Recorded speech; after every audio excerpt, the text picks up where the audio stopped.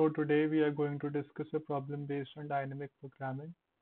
The problem statement is, given an integer, you have to find number of ways to fill a 3 cross n board with 2 cross 1 dominoes. Return the answer modulo 10 raised to the power 9 plus 7.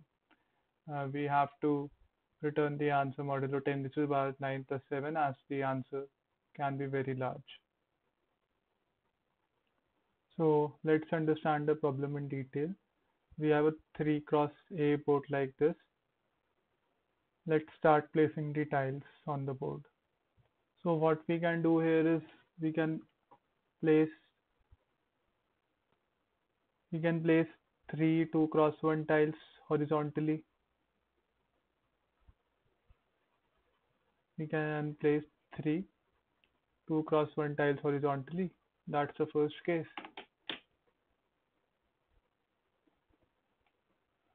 And the second case is we can place a 2 cross 1 tile vertically and another 2 cross 1 tile horizontally like this. So here we have a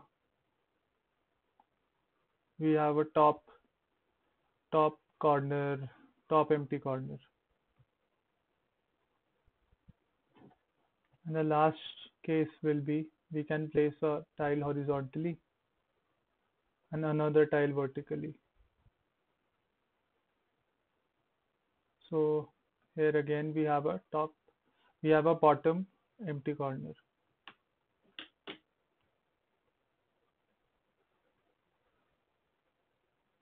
So what we are doing is we are filling the board in a bottom-up fashion, and we will see that if our board is completely filled till now, we'll count it as AN. If we have a top empty corner, we'll count it as BN, and if we have a bottom empty corner, we'll count it as CN. So what will be the possible states of last column?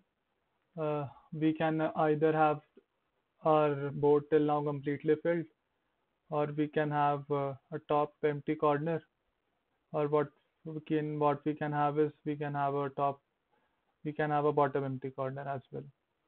So let's assume AN to be the number of ways to completely fill the board, BN to be the number of ways to fill board with top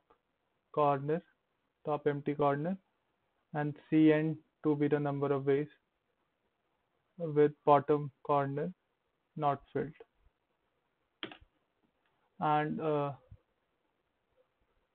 BN and CN are although different states, but they will have equal answer for same value of n. So what we can do is we can compute the answer for BN only, and we multiply it by 2. We'll see that later on. So now let's try to find the recurrence relation. So how can we completely fill our board? Again, we have 3 possibilities here. If our board till now is completely filled, then we'll simply place 3 2 cross 1 tiles to make it completely filled.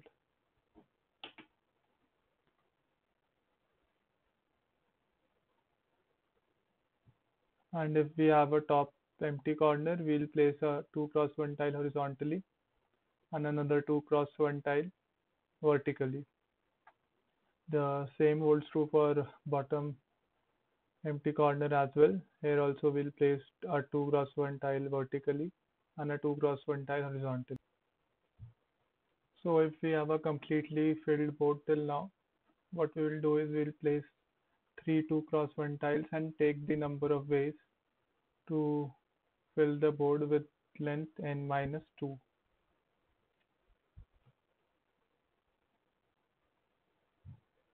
And if we have a board with top empty corner I would say, then we'll place a tile horizontally and a tile vertically and take the number of ways to fill the board top empty corner as b n minus 1.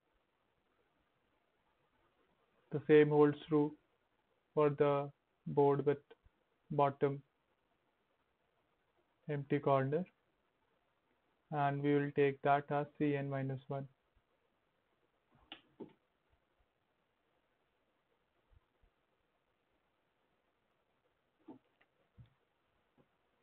As computing the answer for this one, and this one will give us the same result, so we'll only calculate the answer for bn minus 1 and multiply it with 2. So this is basically the recurrence relation if our board till now is completely filled. So now come to the case when our board till now has a top empty corner. Here also two cases will arise. One is we can place a tile vertically to a board completely filled with length n minus 1, and another is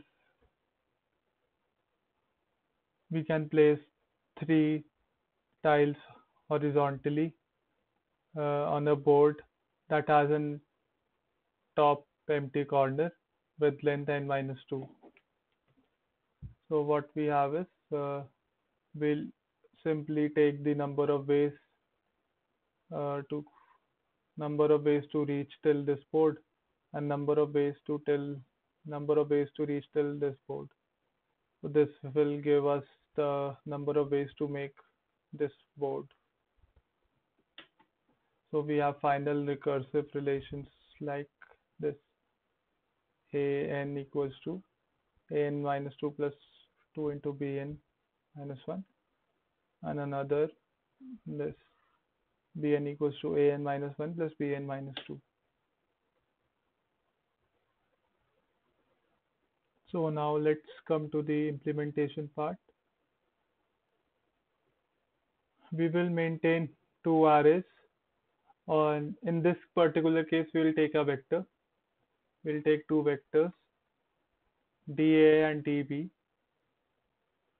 dA will contain the number of ways to completely fill the board of length an, and dB will contain the number of ways to reach board of every length n with top empty corner. These are two vectors, dA and dB. So let's now talk about the base cases. If we have a 3 cross 0 board, then we'll say we'll have one way to completely fill this board as this board is empty. And if we have a board of if we have a 3 cross 1 board, we cannot completely fill it. So we have 0 ways to completely fill it. So A of 1 equals to 0.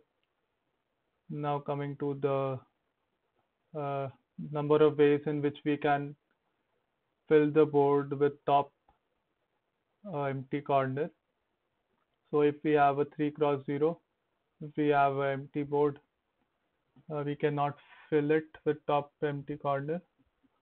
And if we have a 3 cross 1 board, we can fill it with an empty corner. So we'll say we have one way to fill this board with an empty corner.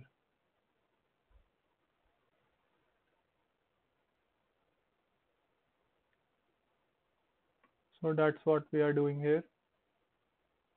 And if we have a board of length 0, we'll return 1. And if we have a board of length 1, we cannot simply fill it in any case, so we'll return 0 as number of ways. Now let's come to the part where we actually fill the board in a bottom-up fashion using dynamic programming. So we will use these two recurrence relations to compute our answer at each step. That's what we are doing here. And at each step, we'll modulo the answer so that our answer does not overflow while computing at each step. And finally, we'll return the answer mm, modulo mod. We have declared that mod as 10 raised to the power 9 plus 7. So thank you.